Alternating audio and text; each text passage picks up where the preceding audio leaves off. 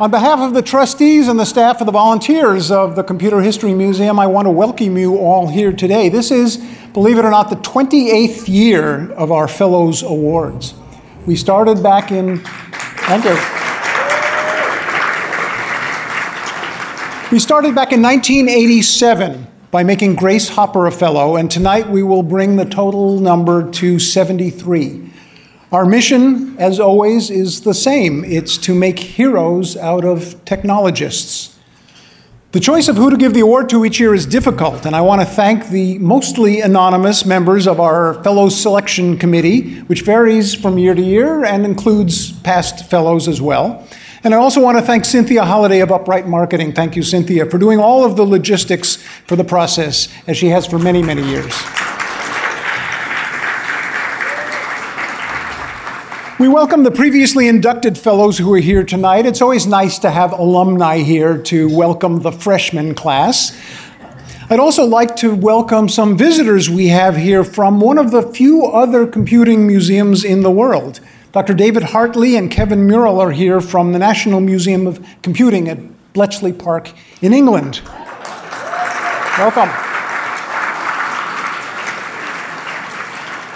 You know, in Silicon Valley, we enjoy some prominence these days in computing, but we do recognize that it was actually a Brit who invented the stored program computer. It was Charles Babbage. And it's wonderful to see that there's some increasing attention being paid to computing history in its ancestral home. As long as we're talking about ancient history, I'd like to transport you back, further back. Imagine, if you will, I feel like I'm channeling Rod Serling in Twilight Zone. Imagine, if you will, that it is 1815. This is an important year, as you no doubt will remember from high school. Napoleon is finally defeated in the Battle of Waterloo. The United States, a country of just 38 years old, is mopping up from its second successful war with Britain, the War of 1812. I'm happy to note for our UK visitors that relations between us have been rather better in the intervening years. The hot composer of the day is Ludwig van Beethoven, who is so far up to Symphony number 8. The electric battery has just been invented by Alessandro Volta in Italy, but isn't practical enough to be used for anything. In New Orleans, in the United States, dental floss is invented. Hey, look, somebody's got to do it, but it's not being used either. What they didn't tell you in your high school history course was that also in 1815, two of the most unlikely people to contribute to computer history and the invention of the computer were born about a month apart. George Boole. George Boole was the son of a shoemaker and a maid. After elementary school, he went to a commercial trade school. He started work to support his family at the age of 16 when his father's business failed. Not a promising start, but he was a bright boy. And with his father's encouragement, he began to teach himself mathematics, and he blossomed. By his 20s, he was corresponding with famous mathematicians like Augustus de Morgan, and he was publishing papers in academic journals. At the age of 34, without any college degrees, he was appointed to the chair of mathematics at what is now University College Cork in Ireland. So, what does all of this have to do with computers? Although he didn't know it at the time, Boole invented the logic that all computers would later use. In 1854, he published a book titled An Investigation into the Laws of Thought, on which are founded the mathematical theories of logic and probabilities. In that book, he created a mathematical language for logic, which now, in his honor, we call Boolean algebra. Now, that was a great mathematical idea in the 1800s, but it took 80 years for someone to realize that it had practical engineering use. In 1937, Claude Shannon at MIT wrote what someone once called the most famous master's thesis of the century, where he discovered what Boole had done and showed how Boolean algebra could be used to design the logical circuits that digital computers use. The Irish shoemaker's son defied the odds of his background and helped create the computing revolution. Also born in 1815 was Augusta Byron, whom we now know by an entirely different name, Ada Lovelace. She was the only legitimate son of the poet Lord Byron, who was disappointed, the only legitimate child of the poet Lord Byron. I wonder if there's something subliminal that I was trying to transmit there. Byron was disappointed, however, that she wasn't a boy. Maybe that's what I was foreshadowing. And he soon took off. He split from the family. Ada was a sickly girl, and she was privately tutored, but she developed a surprising interest in mathematics, which her mother encouraged because her mother thought it would prevent her daughter from developing what she saw as her father's insanity. Something clicked for Lovelace. Like Boole, she blossomed. She became a mathematician at a time when women were simply not allowed to be mathematicians. Like Boole, she was tutored by the mathematician De Morgan, who once said she could become, quote, an original mathematical investigator, perhaps one of first-rate eminence. Lovelace met our aforementioned computer inventor, Charles Babbage, when she was 18 years old. That meeting changed her life and gave it purpose. She was fascinated by the calculating engines that Babbage was designing, and she became a groupie, a Babbage groupie. He was 25 years her senior, and he called her his enchantress of numbers. We don't know exactly every aspect of their personal relationship. Ada wasn't posting on Facebook very much. But we do know that when he invented the computer, she understood not only how it worked, but how important it was. She translated and extended a very long paper explaining how it worked. She worked closely with Babbage on what is probably the first computer program ever written, the first software ever in the world. But even more remarkably, she saw something that Babbage didn't, that a computer might, and these are her words, act upon other things beside numbers. The engine might compose elaborate and scientific pieces of music of any degree of complexity or extent. What Ada realized was that the computer is not just an automatic calculator, that it could also be a processor of symbols and ideas, which indeed it is now, 170 years later. This daughter of an insane poet was not only an enchantress, but also a prophet. If they were alive today, Lovelace and Boole would be made fellows of the museum, but we don't make posthumous awards, so instead we'll be celebrating the bicentennials of their birth this fall with a series of programs and exhibits. We're collaborating with University College Cork for Boole and with the Bodleian Library at Oxford for Lovelace, so stay tuned for the details of those celebrations in a few months. As far as we know, Boole and Lovelace, these unlikely pioneers of computing who were born in the same year, never met. But what they had in common was that they defied the odds set by their backgrounds. They used just their natural talent and hard work to change the world. That's true of this year's inductees as well. We have the son of a hospital porter and a secretary with nothing more than middle school education. We have the son of a football coach. We have the daughter of Russian immigrants who didn't speak English when they arrived in New York and never went to school. Our fellows this year also defied the odds to change the world. This will be true in the future, too. At the museum, we have now an active and expanding education program aimed at encouraging students to consider computing as a career. We especially target girls and kids with backgrounds that wouldn't lead you to believe that they could be future fellows of the Computer History Museum. But they can be. If Boole, Lovelace, Stroustrup, Bachman, and Berezin can do it, so can they. All we have to do is encourage them. That's our role. Thank you.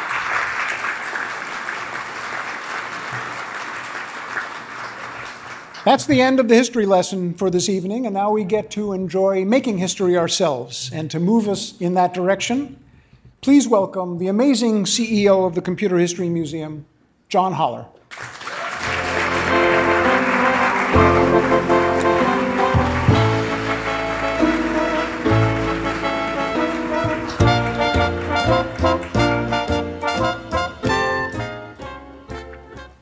Lynn, thank you so much. I just love that. It's so Lynn, first of all. You have to know that the chairman of the Computer History Museum is the living, breathing soul of this institution, and you got a big dose of it right there. And the other thing I would say is that the only pairing in computer history more notable than that of Boole and Lovelace is that of Lynn Shestak and Donna Dubinsky.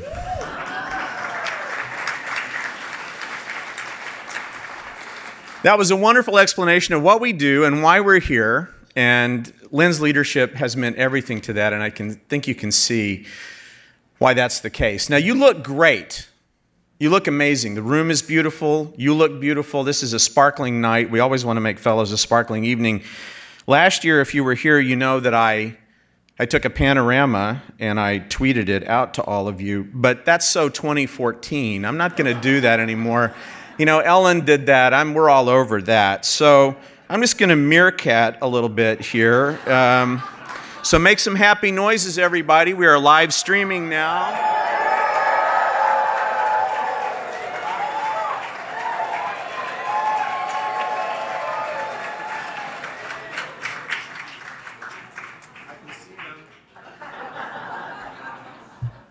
They're pouring in from all over the world.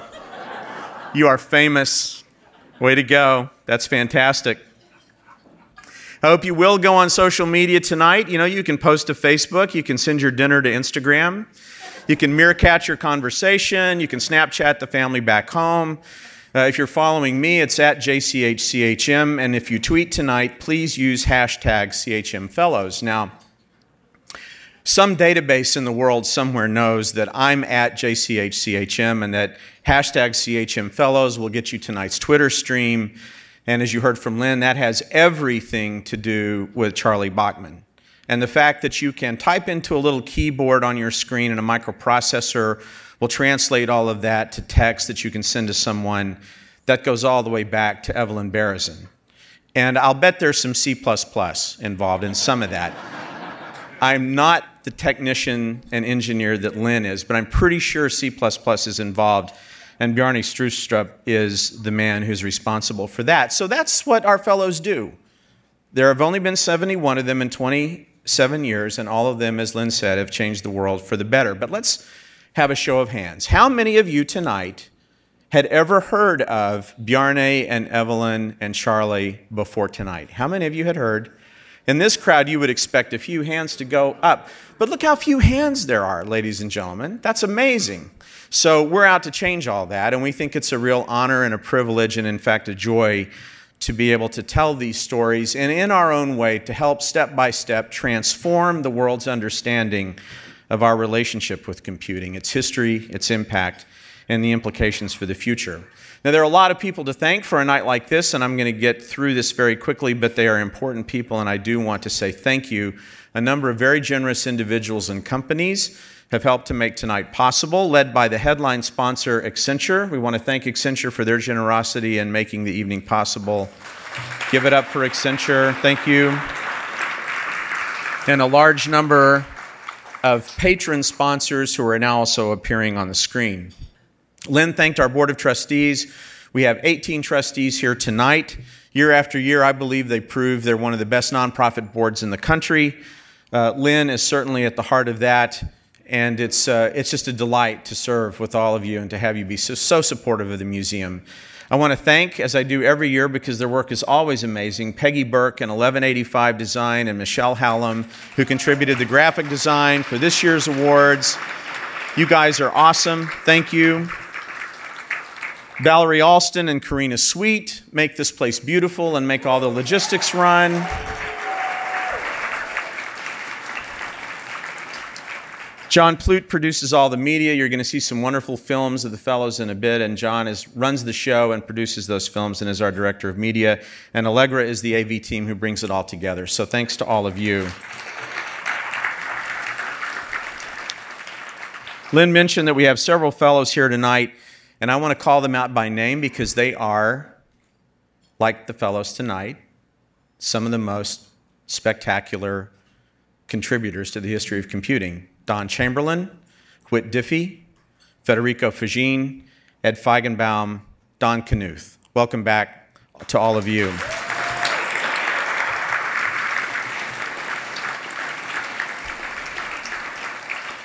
And now the fun part. It's been quite a year at the museum since we last saw you at Fellows 2014, and I'm going to give it to you. It's the fastest 3 minutes in sports, ladies and gentlemen, and here it is. Fellows 2014 was the night we inducted Qualcomm founder Dr. Irwin Jacobs and semiconductor pioneer Lynn Conway and x86 microprocessor architect John Crawford. It's been a busy year in other ways, too. Our acclaimed speaker series, Revolutionaries, hosted another incredible group of guests. One of our 2013 fellows, Pixar CEO Ed Catmull, came back to discuss his must-read book on managing creative organizations, Creativity, Inc. Biotech pioneer Elizabeth Holmes talked about her revolutionary blood testing startup, Theranos. Best-selling author and historian Walter Isaacson, who is here with us tonight, Walter, welcome, launched his brilliant new book here, The Innovators, How a Group of Inventors, Hackers, Geniuses, and Geeks Created the Digital Revolution. We took the show on the road for the first time to NPR in Washington, D.C. to talk to AOL founder Steve Case, and then we went to KQED in San Francisco to kick off our series on the future of news with NPR President Jarl Mohn and KQED President John Boland. We jumped to the future of auto racing with the all-electric and highly computerized Formula E circuit with CEO Alejandro Agag. We blew a lot of minds with a blend of music and technology with virtuoso cellist Philip Shepard. We had top tech luminaries, IBM Chairman, President, and CEO Ginni Rometty standing here in our 1401 digital recreation lab. Google's Eric Schmidt and Jonathan Rosenberg were here with Yahoo CEO Marissa Mayer. We profiled the brilliant new Steve Jobs biography, Becoming Steve Jobs, with authors Brent Schlender and Rick Tetzelli. And President Obama's longtime strategist and staffer David Axelrod came for a talk, and he let us in on a little secret. This is a direct quote. Without the internet, there would be no President Obama, period. We got the band back together, something that rarely happens these days, to look back on 25 years of Photoshop, 25 years, if you can believe that. And last Friday, we celebrated 50 years. Last Sunday was the 50th anniversary of Gordon Moore's publication of his landmark paper setting forth Moore's Law, and these are his official biographers, Arnold Thackeray and David Brock. We entered the second year of our long-term partnership with Cisco to build their corporate archive and to take the personal stories of legends like John Morgridge and John Valentine.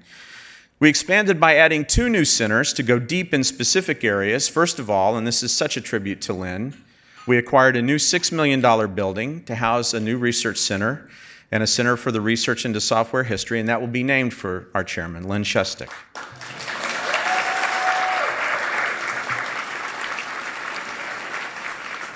Our new Center on Entrepreneurship, headed by Marguerite Hancock, began a series of beta events in January, including a fascinating 360 evening examining the history and impact of startup companies like NetApp. We exhibited a brilliant photo essay all summer on the history of Silicon Valley called Fearless Genius, and we launched our new 2-year exhibition on autonomous navigation called Where To. And our education team welcomed thousands of students from around the world in our Design Code Build, Talking to the Future, and Get Invested programs. And we learned that one of our Get Invested graduates from Monterrey, Mexico, returned home to solve an important problem. He created a solution for the need for a blood type clearinghouse. So he created an app that would text you when the local blood bank ran low on your type and would tell doctors your blood type if you couldn't talk to them. And he sold it to a local medical foundation for $1 million.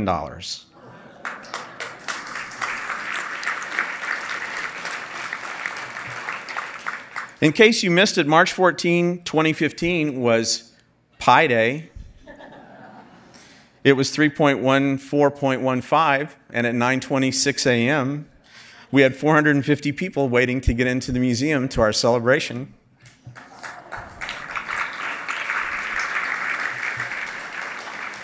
And this is the year computing went Hollywood, and we went a little bit Hollywood too. You can see with the theme tonight, this is 2 of the wonderful people behind the Imitation Game. If you watch Downton Abbey, anyone watch Downton Abbey? You'll recognize Tom, the chauffeur. Alan Leach, who played the Soviet double agent John Cairncross, and Graham Moore, who just happened to win the Academy Award for screenwriting, in front of our Enigma machine, which also appeared on the cover of Time magazine's Genius issue with the cover essay written by, yes, Walter Isaacson, and our machine was also inside on page 68. History never looks so good. Evelyn, Charlie, and Bjarne have been part of this history. We're so proud to have you be part of this community. You've been there for many years, and tonight we welcome you to it as the fellows of the class of 2015. We'll hear a great deal more about you tonight. It's a great privilege to honor you here. And now it's up to me simply to say, enjoy each other, enjoy your dinner, and the program will continue in just a while. Thank you very much.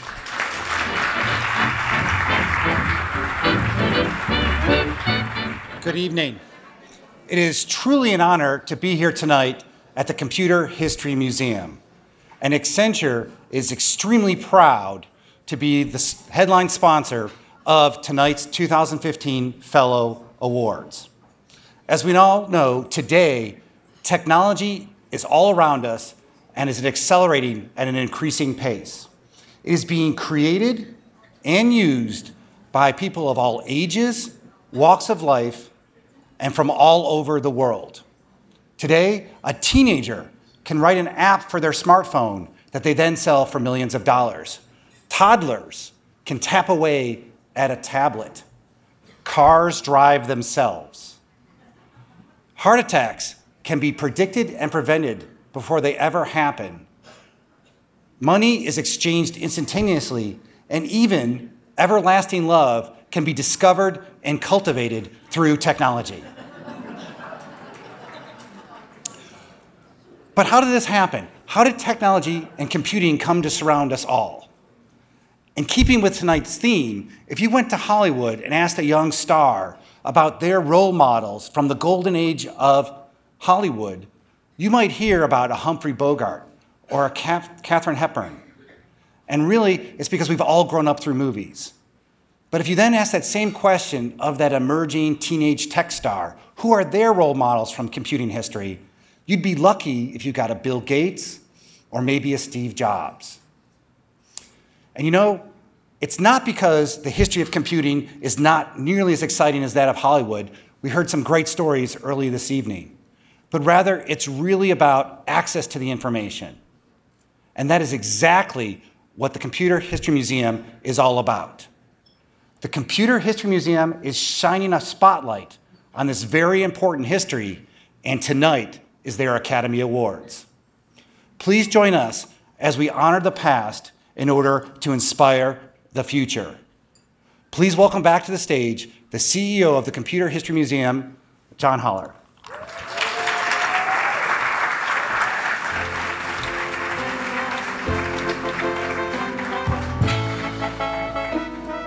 Michael, that was wonderful. Thank you. Thanks to Accenture. You know, you really nailed it in a couple of ways. First of all, people are finding true love on the internet all the time. I mean true love, ladies and gentlemen. And actually, there's a member of our staff here tonight who is with his new fiancée, and they met on Match.com. So, bravo. And you also nailed it in another way, because this is kind of our Academy Awards, and Hollywood is our theme this year. You know, we started to call this year's Fellow Awards the Golden Nerdies or something like that to make it a little more Hollywood-esque, because Tinseltown has definitely come to computing history. We talked a little bit about this last year if you were here, but this year that little trickle we had has become a flood, because Hollywood is all over what we do now. It's become some of the most compelling stories ever. First of all, there are these guys. Yes, they're back. Are you watching it? Who's watching it? All right. For their second season. And when I saw this new poster, I kept wondering, where have I seen that before? I never figured it out. Maybe I'll understand where they got that. It'll come to me at some point. And then there's this new ABC miniseries, The Bletchley Circle. Are you watching this? Anybody watching The Bletchley Circle? All right, so meet the women code breakers who worked with Alan Turing to break the Nazi code, and now they're hunting down a serial killer, although they've disguised their work by telling their husbands they're in a book club. So I feel compelled to warn you at this point, this plot may contain historical inaccuracies. Ex Machina. Anybody going to go see Ex Machina? So here's Ex Machina. Explores the ethics of augmenting humans with robotics and artificial intelligence. Their star is a humanoid called Ava. Meet Ava. People have asked me, what is Ava like? And I said, it's kind of like, like a DNA graft involving Scarlett Johansson and Ray Kurzweil. So look at that. I mean, the special effects are pretty awesome. Now that is Hollywood running wild with Moore's Law. And now everyone is running wild with Moore's Law because you know about Moore's Law, but do you know about the domino effect? So the domino effect is the law that says the amount of cheese in the average pizza is going to double now for about every 2 years.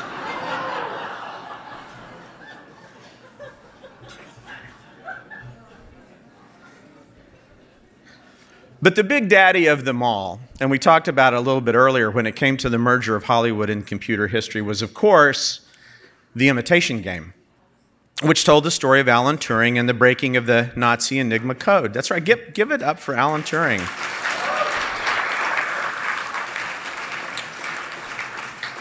And our friends David and Kevin from Bletchley Park know that story well. In fact, they retell it often. We here in Silicon Valley also felt the impact immediately because we had a really sharp increase in visitors coming to the front desk saying, hey, where's that Cumberbatch exhibit? Now, the title of The Imitation Game, as you know, is drawn from the Turing test. Alan Turing wondered if a thinking machine could answer a question so well that the questioner would find the machine to be indistinguishable from a human. Now, thankfully for us, I think, so far, no computer has really successfully imitated a human being. But of course, that's not surprising because many of us have relatives who can't successfully imitate a human being. But machines are getting smarter. And so it's important that we keep them at bay. And if you decide to take a Turing test, I feel it's important you know how to win. So the Computer History Museum presents the top 5 statements that indicate you are talking to a machine. Number 5, I may be a sophisticated calculator, but I never used my personal email for government business and deleted 30,000 messages. Your BlackBerry might say that to you. Number 4, I can't answer that right now. My girlfriend Siri just left me for Watson. Number 3, next time the Terminator wins, sucker. Number 2, I find the Computer History Museum to be an outstanding entertainment value. And the number 1 way you might know you're talking to a machine. This guy is 1 heartbeat away from the presidency and you're worried about artificial intelligence?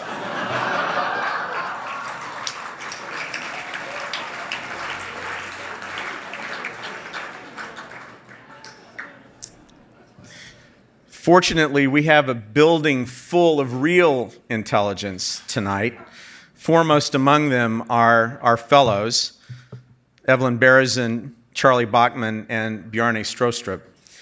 And as Lynn said in his opening remarks, they really have changed the world. And we have a tradition now of seeing that our fellows' induction ceremony spans the generations.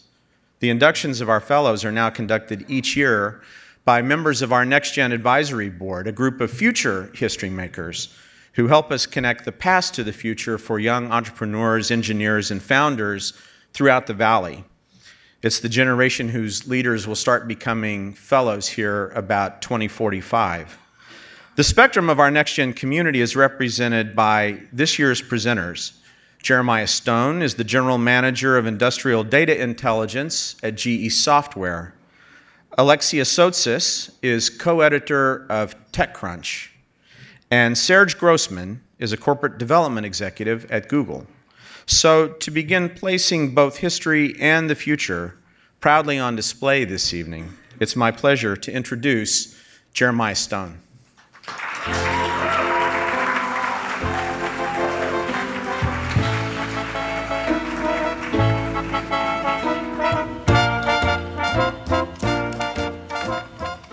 Thank you, John. Good evening, everyone.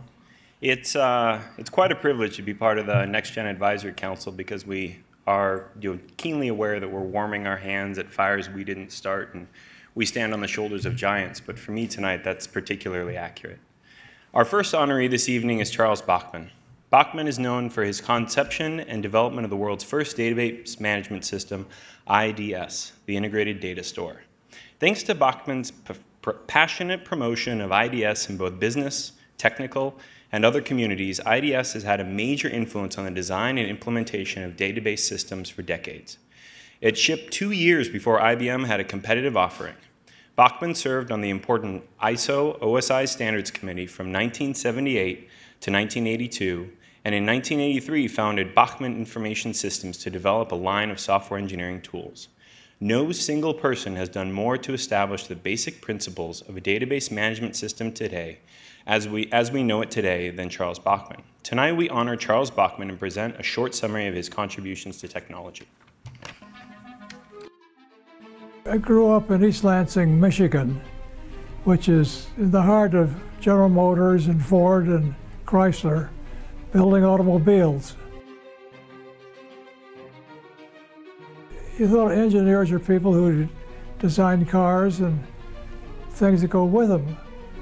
And that's mainly mechanical engineering. And so that's what I did.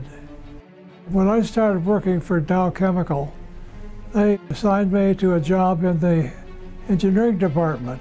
And so when I arrived there, I ended up getting in several assignments, all of which related to information systems. And I had this mixed kind of a background, both business and engineering. And he offered me a job in the finance department doing a real bona fide information system. And in those days, you solved problems using punch card equipment.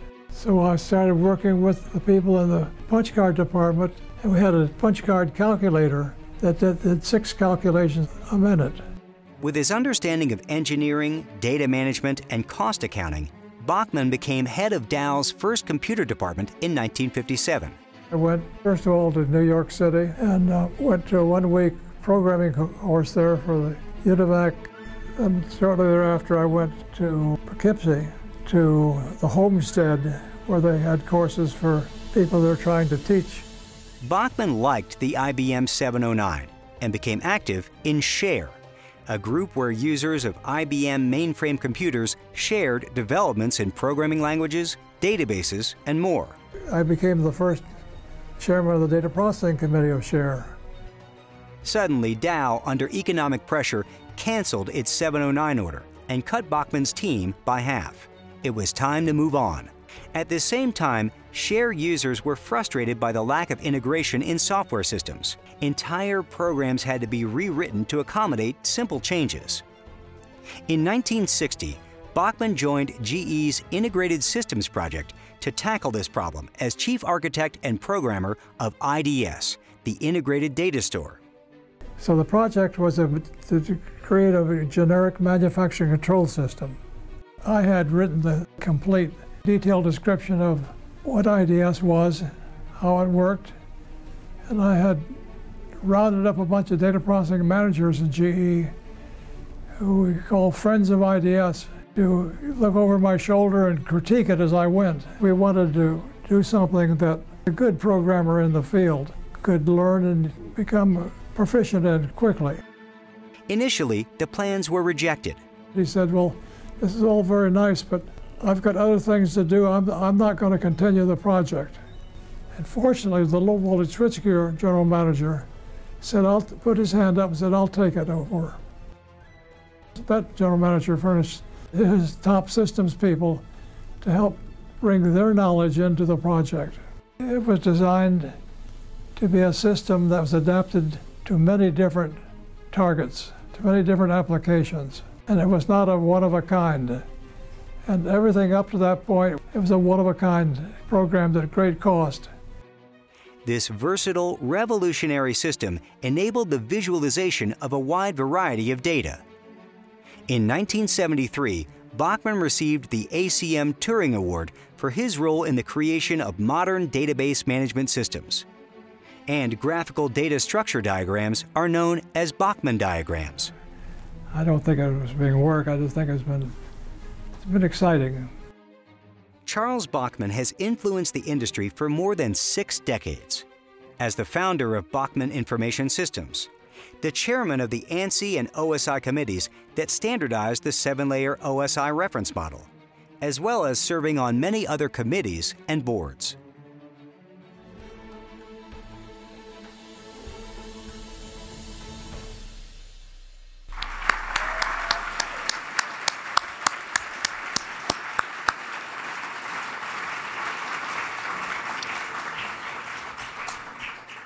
The 2015 Computer History Museum Fellow Award is presented to Charles Bachman tonight for his early work on developing database management systems.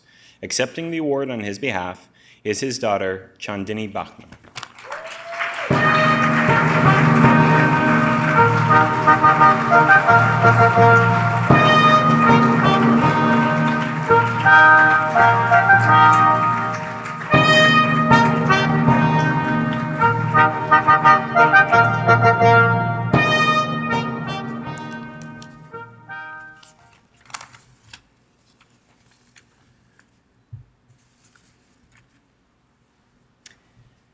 So Charlie's particularly going to love this design of the disk drives because the integrated data store was created right when the disk drive was on the horizon, and they knew it was coming, but it wasn't here yet. So it was created for the disk drive, and the integrated data store made the disk drive very useful. So he's going to love this design. Thank you so much.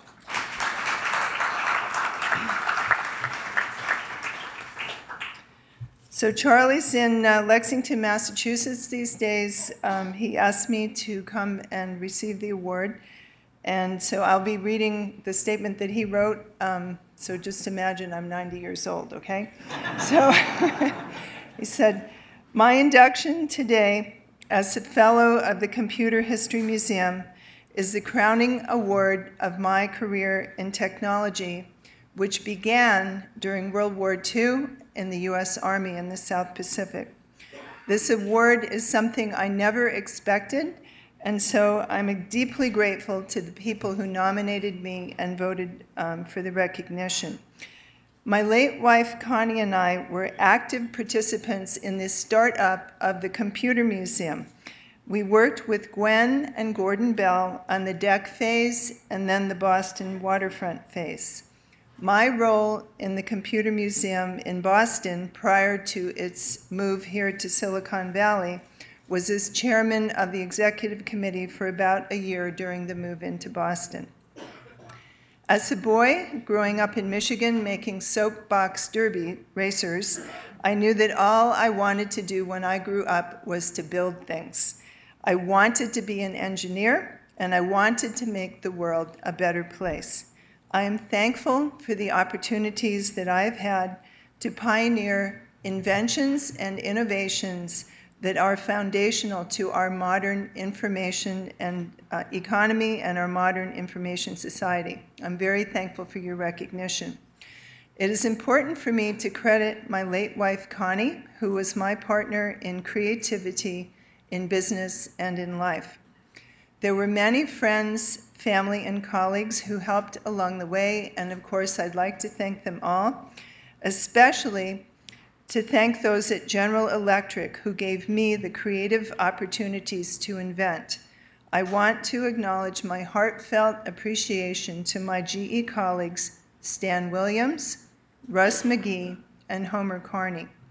It is amazing how much faith General Electric had in our team with no guarantee of a useful result.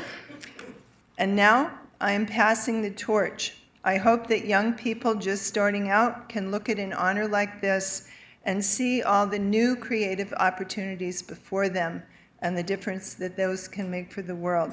Again, thank you very much.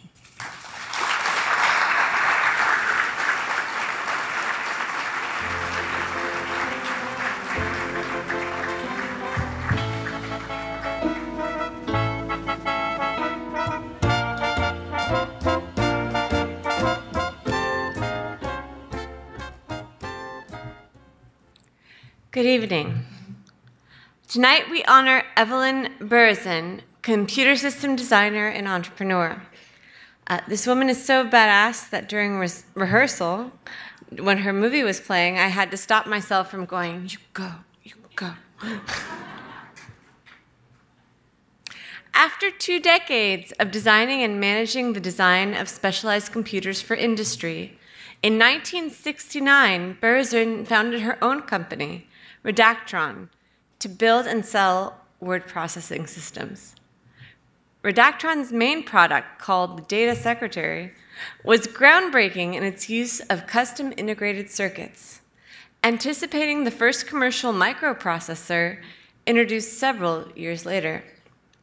Berezin's company grew to over 500 employees when it was acquired by Burroughs.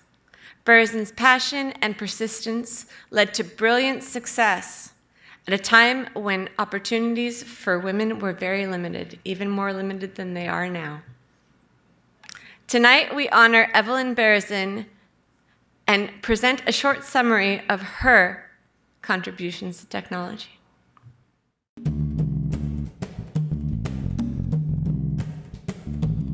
Evelyn Berezin was born to Russian immigrant parents who had no formal education. My older brother was 7 years older than I was, and he got started buying Astounding Science stories. And he brought it home, and I started to read it. And I was fascinated by it. I thought it was marvelous. I used to steal them from him all the time. And it was really that got me interested in this. I graduated from high school. I went into Hunter College. The problem was that Hunter was a girls' school, which meant they didn't care much about science. And I wanted to study physics. Then, from the time I read about it in Astounding Science. At 16, Berezin was hired to work at a research lab in Manhattan while attending 3 different colleges at night to study physics. So I took all my mathematics at Brooklyn Polytech and all my physics and chemistry and so on at NYU, and all my literature art at Hunter. And I was, at that time, since Brooklyn Poly was an all-boys school, the only woman in the school. And the only woman who had ever been in Brooklyn Poly. In need of a better paying job, Berezin visited a physics headhunter recommended by her academic advisor. He said, there are no jobs in physics now, he said, because the Korean War was on. And I said, you know, have you heard of any jobs in computers? I have no idea why I said that. I have no idea of where I knew about computers. He said to me, you know, I never heard of computers, but this morning I got a phone call from somebody in Brooklyn who's looking for people for a computer company. This morning. And that's what happened. I went over to the computer company. It was called Electronic Computer Corporation. I had never heard of it. The guy who was the head of engineering, Gene Leonard, his name was, Eugene Leonard, he gave me a test to design a network. I designed the network, I gave it back to him, and I was hired. And I was hired as a logic designer, which they didn't have. There, and later at Teleregister, Berezin designed machines for everything from managing magazine subscriptions to racetrack betting. In 1962, she took on a daunting project, creating a passenger reservation system for United Airlines. This was going to run 24 hours a day, 7 days a week. You could not have a failure. That system went onto all 3 machines, so that the first machine would pick up a message and take it off immediately, the first one that got it, and if it was busy, the message would go to the second machine, and if that was busy, the message would go to the third machine. And if the first machine was out, all it did was go to the second machine. So you never knew I had to fix things, I had to move things. I mean, it was automatically that this went 1, 2, 3. And he told me that it never went down in 11 years. They used it for 11 years and that it never went down. Berezin left Teleregister to accept an offer at the New York Stock Exchange, but was devastated when the offer was suddenly withdrawn. The board said that they could not hire me. And I said, what? Why? I mean, you know, at the time, I was probably one of the 2 people in the world who could design a machine for them. I mean, I was really just, you know, stunned.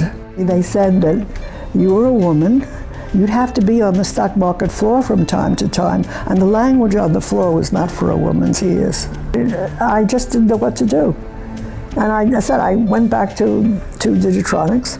From the first day I went to work in the computer industry in 1951 to, by this time, towards the end of 1960s, I had the same job.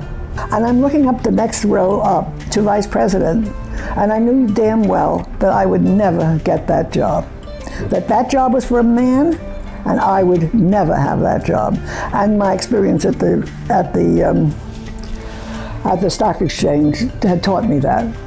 So I did come to the conclusion that the only way out was to start a company. Frustrated, Berezin started Redactron with 3 friends from Digitronics. And we started to say, well, what are we going to make? And so we actually didn't start sort of with an idea that somebody had and said, we want to take this public. We started with saying, we're going to start a company. What are we going to do? We thought about word processing. Now, I knew that IBM made a machine called the MTST, which was used, had been used for some years for what we now call word processing, but it was very limited. And that said to us, that's a hole there that we can use, because if they're going to sell machines, they'll probably sell word processors if they ever come into the market.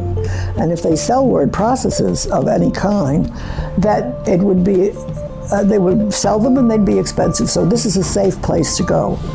Her design included an emerging technology, a single-chip microprocessor. Manufacturing began in 1971, and within a year, Redactron shipped over 1,000 units, grew from 10 to 500 employees, and went public. Burroughs Corporation soon acquired Redactron. In 1976, Businessweek published a list of the top 100 businesswomen, and Berezin was the sole president of a tech company. Demand grew for her to serve on boards of technology companies and academic foundations. Evelyn Berezin blazed a trail for women through labs and fabs, unafraid of being the first or the only. You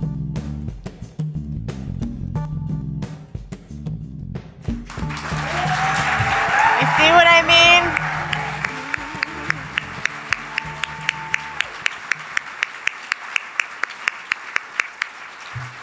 The 2015 Computer History Museum Fellow Award is presented to Evelyn Berezin tonight for her early work in computer design and a lifetime of entrepreneurial activity.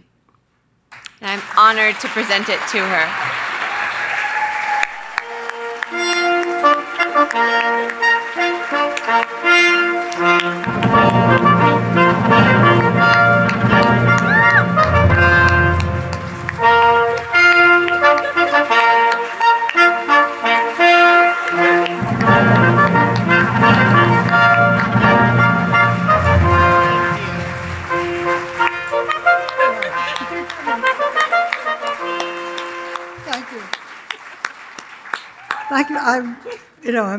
You're, I don't know what you're doing to me, but it's astonishing. And I thank you all. And I'm, just astonished again that I'm here at all. It's been such a long time. I listened to some of the other people who talked about, there were old discs of people who had given talks here at these times, and they were talking about the many people they knew and all the things they had done and all the schools they had gone to about computers and all the the places that they taught about computers and so on. And when I looked at that, I thought, you know, it's very different to have started before all that. And I thought, well, maybe what I should talk about is what it was like when there was essentially nothing.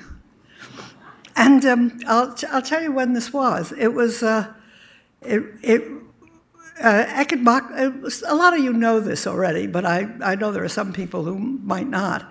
Eckert Bachman delivered, well, they started a company, and they delivered a computer to General Electric. I think it was the first really commercial computer that had been built in 1949. That was the earliest one. And there's a great mathematician named John von Neumann who really, according to what most people say, have really developed a great many of the ideas that were used in computers to make them computers. And von Neumann actually started the design of and the construction of a machine that would include all of these. And he started this in 1946, right after the war. Actually, it was originally designed to help with the calculations that were needed for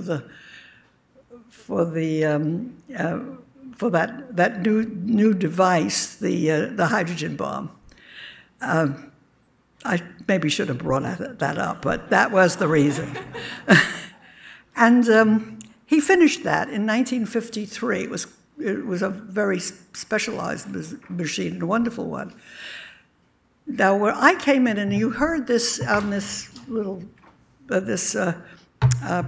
performance I gave, that was the interview that the museum first came to me with, asked me to do that interview, and what I said in there, I talked about when I first got this first job, and I had absolutely no idea what computers were.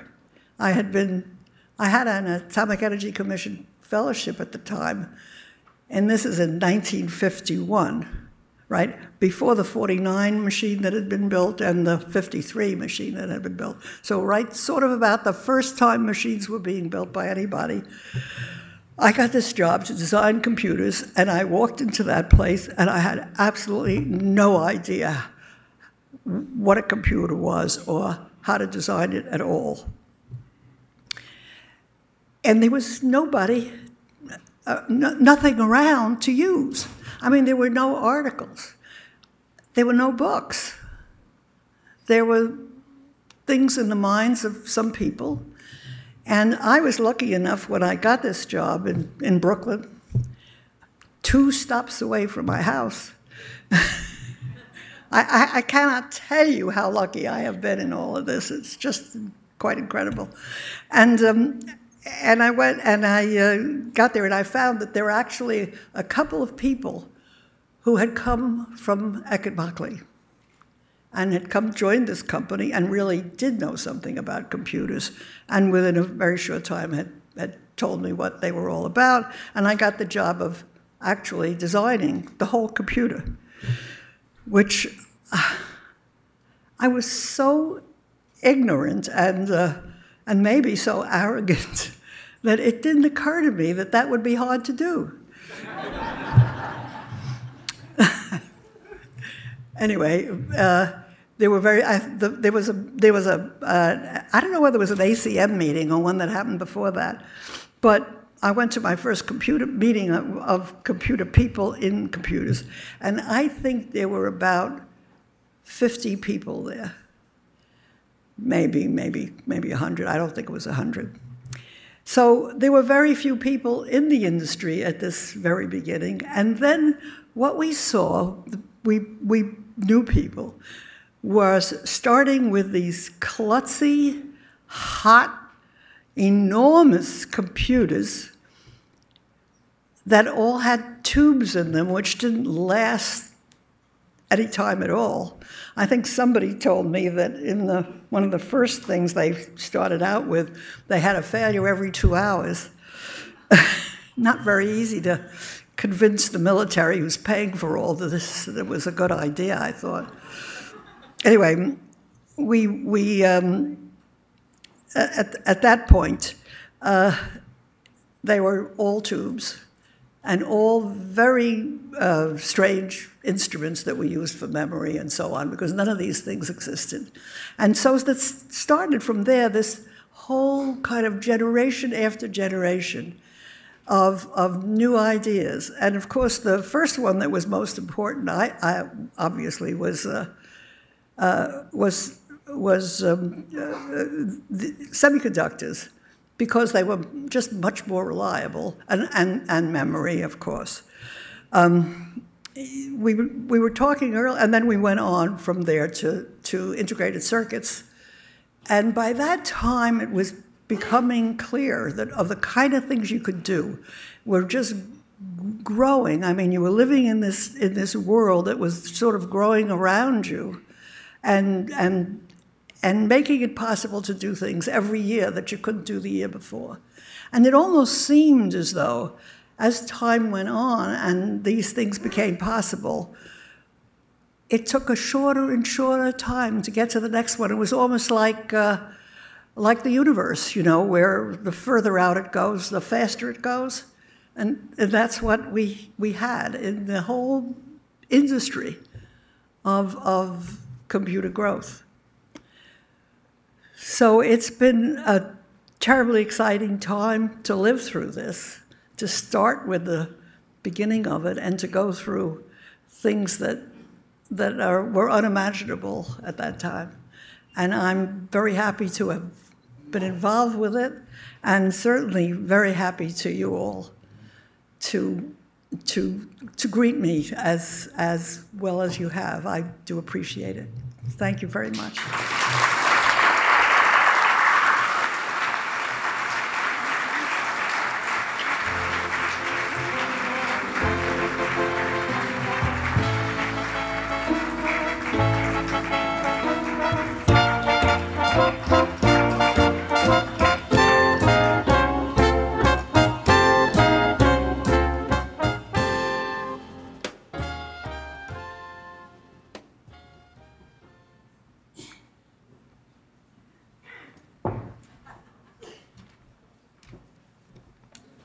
Good evening. My name is Serge Grossman, and it is my honor to introduce our third fellow, Bjarne Stroustrup. Upon completing his PhD in computer science from Cambridge University in 1979, Stroustrup began work in the Computer Science Research Center at Bell Laboratories. While there, he invented the C++ programming language, now one of the most widely used languages in the world, for countless applications ranging from computer graphics, communications, embedded systems, to massive-scale e-commerce websites. Stroustrup is our first third-generation fellow. Both his supervisor, David Wheeler, and that person's supervisor, Maurice Wilkes, were CHM fellows. Tonight, we honor Bjarne Stroustrup and present a short video of his contributions to computing. C++ succeeded, not so much because I made a beautiful design, but because I was really lucky of having identified a problem that a lot of people were about to get. Bjarne Stroustrup grew up in Aarhus, Denmark. With a talent for math, he decided to study computer science at the local college. The word computer is not in the title of that in Danish. So I was quite capable of misunderstanding it and thinking it was math. And in my second year, I realized that I'd been wrong, and programming, data structures, machine architectures is not math, at least not at that level. On the other hand, programming was really fun, and learning about machines and computer science in general was really fun, and haven't looked back since. In grad school, Stroustrup gained insight working as a contract programmer, dealing directly with clients. If I could build a demo that the a client was willing to pay for, then I got the job of implementing the system. And I have a fairly strong opinion about systems being appropriate and reliable and affordable, which I think partly came out of that.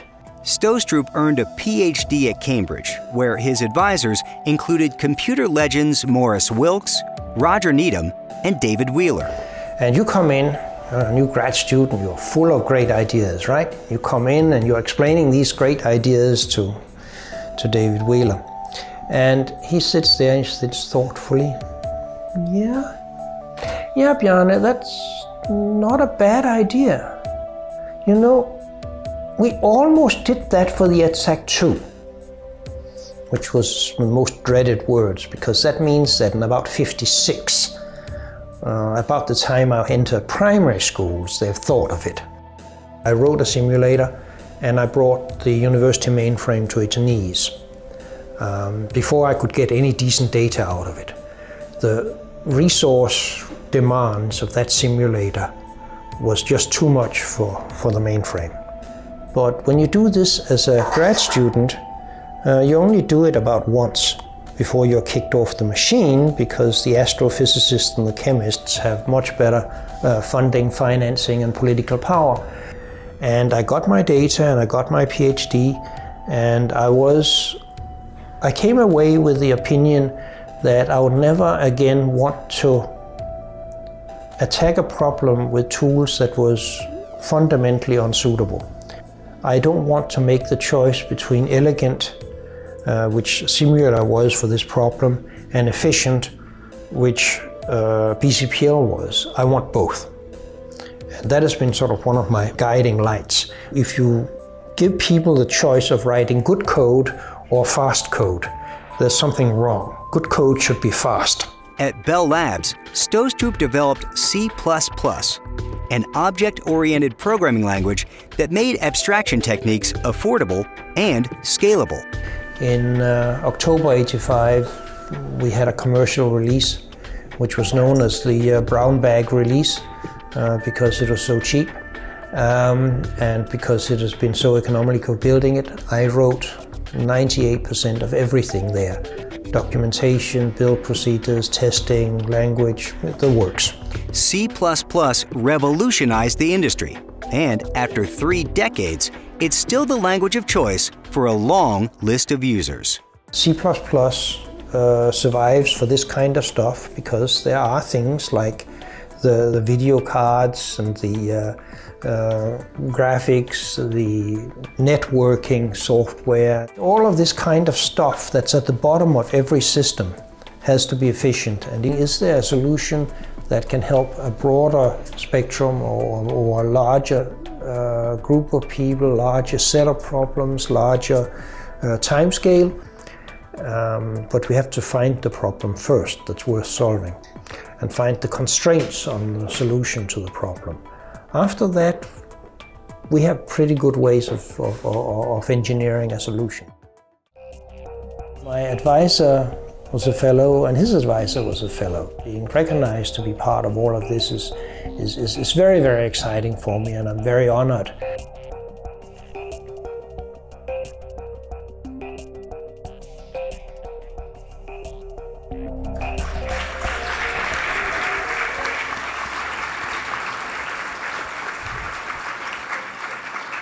Tonight we honor Bjarne Stroustrup and the 2015 Computer History Museum Fellow Award is presented to Bjarne Stroustrup tonight for his invention of the C++ programming language.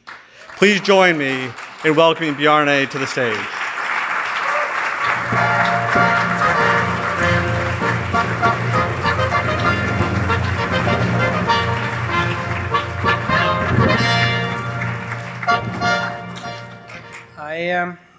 I had some prepared words, but they've stolen all of my best lines, both in the introduction and the movie, so I can't do that.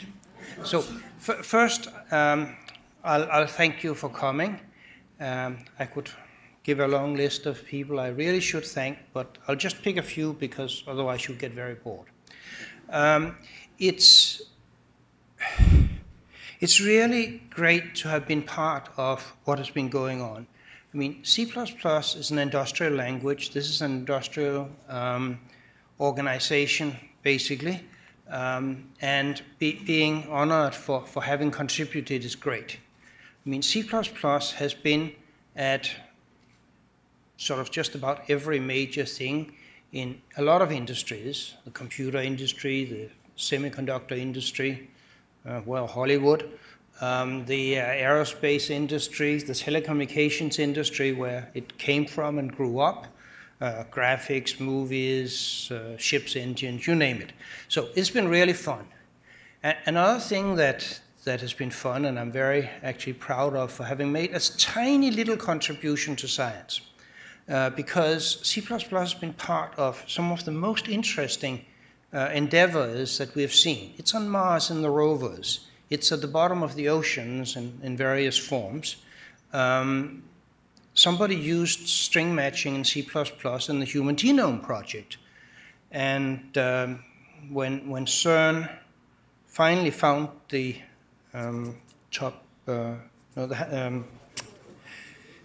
yeah, that one. Sorry, it's hard to stand up here and improvise. I got a one-letter message from one of their main teams. It says, thank you. So I've done this little bit. This is great. It's great to have been part of.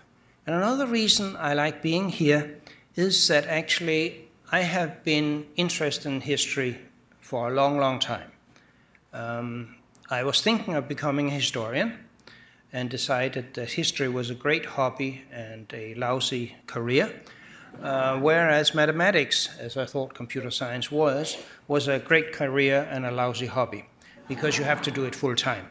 And so I really think people should know more about where their ideas and their techniques and their science comes from. We need people not to be ahistorical, as we generally are in computers. Even the academics tend not to know the ancestry, and certainly in industry, people don't know what come from. So really, really support your library, your museum, support its growth, support its outreach, and be sure that you don't just do hardware. I was down seeing the exhibit. It was wonderful. I programmed a lot of those computers, but there's a little sort of appendix, a dark room over on the corner called software. And without software, all of these things are boat anchors.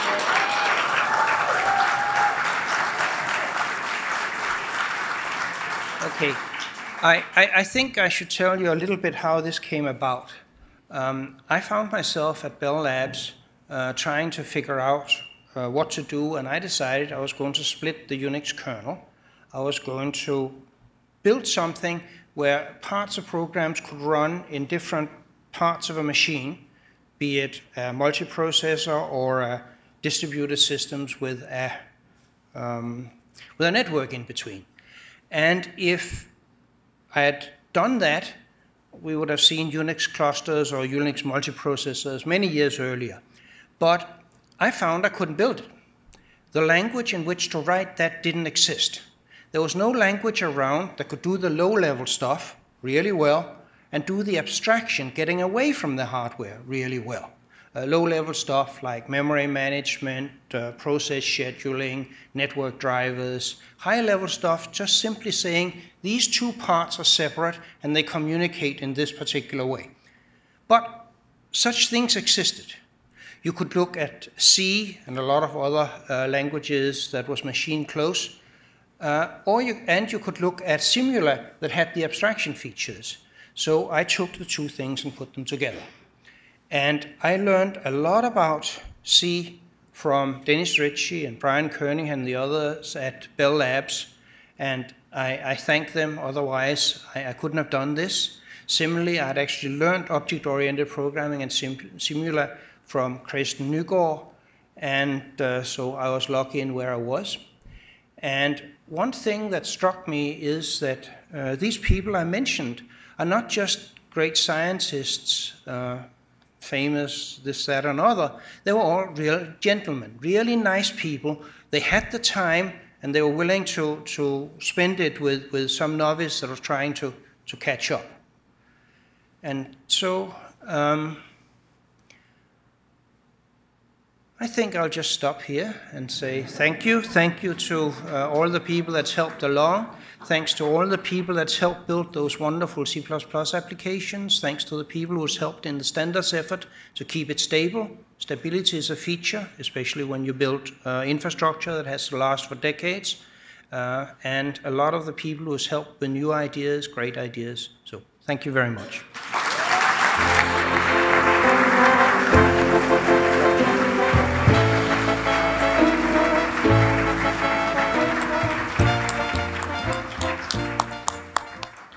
Bjarne, don't worry, there's a 6,000 square foot gallery being built downstairs that will be called Make Software Change the World.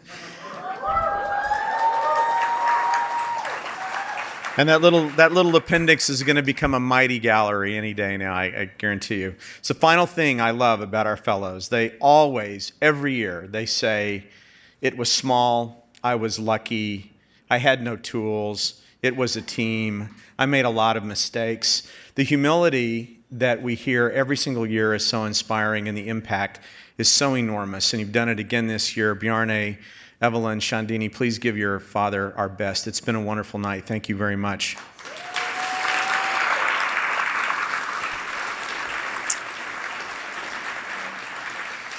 All right, now the induction ceremony is finished, and I invite you all to the after party, which is in the Grand Hall across the way, for coffee and cordials and dessert and music.